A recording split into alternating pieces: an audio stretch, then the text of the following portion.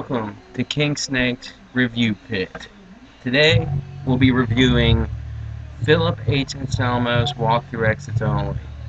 I've been looking forward to this one for a long time. A solo album by Phil Anselmo? I mean, it's still kind of a band thing because he has the illegals and they're all amazing players.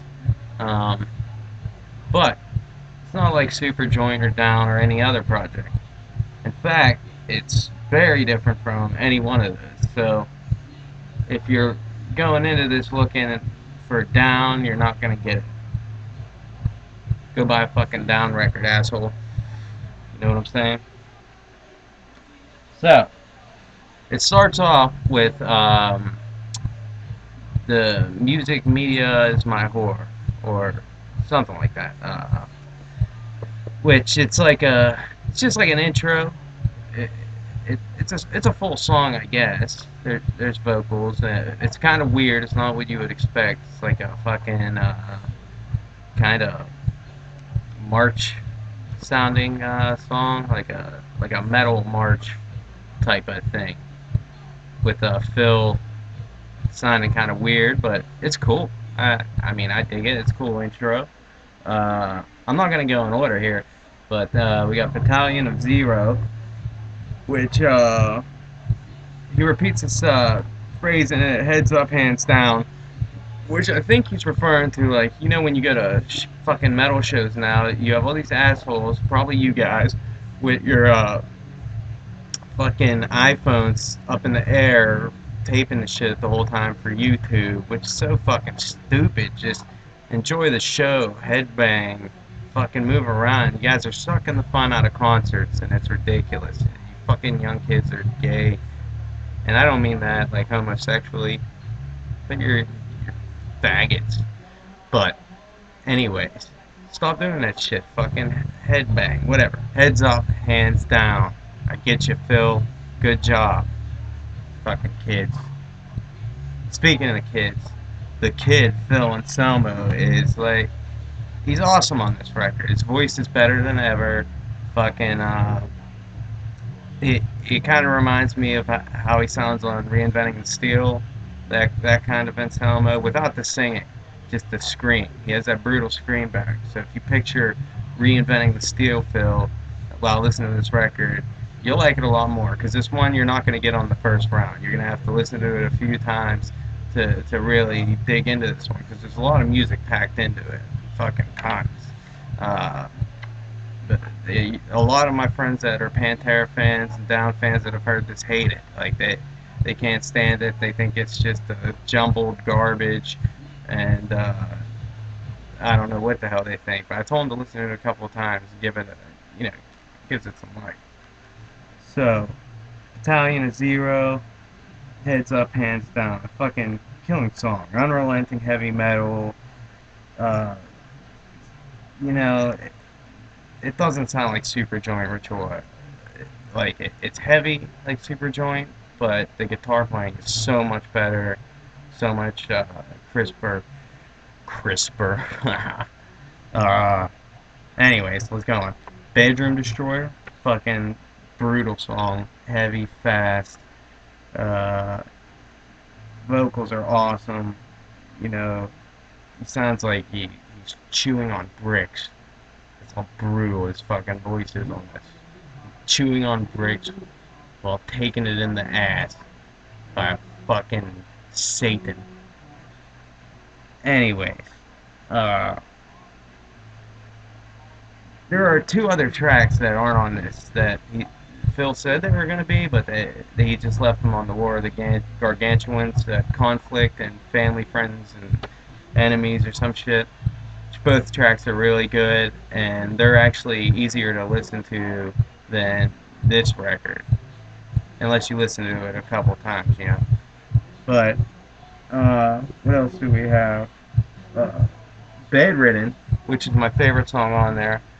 I don't know. Maybe it's because I feel like I'm bedridden at the moment, just laying around all day, fucking around on YouTube. But it's a killer song. Fucking lyrics are awesome on it. And he writes lyrics, you know, to where you can make them mean a bunch of different things. Uh, he could be talking about one thing, and the listener can get what they want out of it. They can put it to some situation that's going on in their life. And, you know, if someone else can relate it, you know, like a jock could relate it to fucking something he's doing, and a goth fucking frail young man can relate it to something going on in his weird life. So, it, he's a master of lyrics. He's up there with the best. Um, let's see. We got. We already did music media. It's my whore. We did Bedridden. We also have the title track, Walk Through Exits Only, which is a very frantic sounding metal track, kind of all over the place, but it makes perfect sense to me. Uh, Especially after a few listens, like I said, you're gonna need that. Um, just killer lyrics on this one. You have to go out and buy the album so you could read the lyrics, unless you really want to dig them up on the computer, not pay for the shit. But I mean, the dude's running a small record label, Housecore Records. From what I understand, it's a pretty cool label. It's cool to the bands, and you know, give those guys some fucking support, will you? Jesus Christ, fuck, fucking broke motherfuckers. Uh, Usurper's bastard rant while I'm ranting, you know. Uh, Check that segue, fuckhead. Uh, I love this song. Uh, it's my second favorite on the record. Like I said, I like to picture the reinventing the steel fill, you know, the unhealthy, crazy dopehead fill on that one.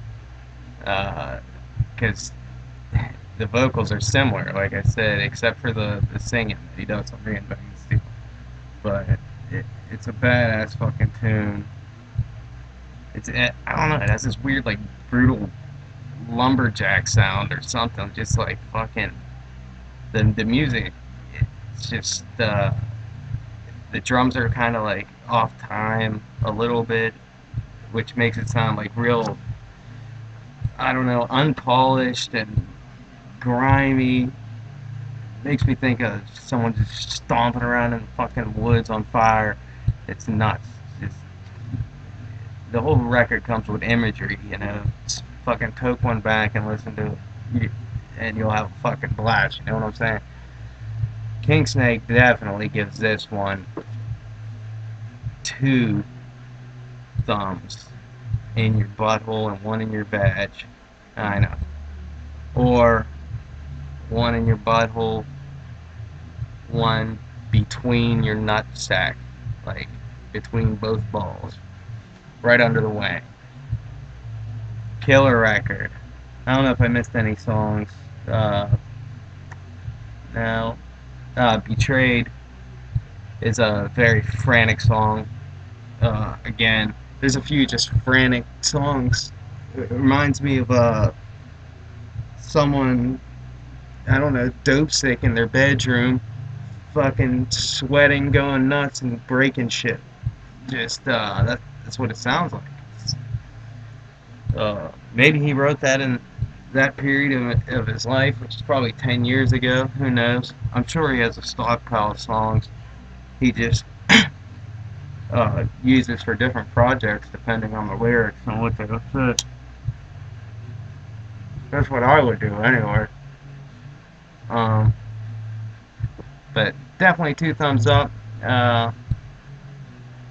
Thank you for sticking around with Kingsnake's review pit, and let me know what you want me to review next. Um, I'm thinking I'm going to go back and do the first Ghost record, Opus Eponymous, and get that up here. I actually seen them live too since the last post, and I actually saw a Ghost in a old church that they turned into a concert venue.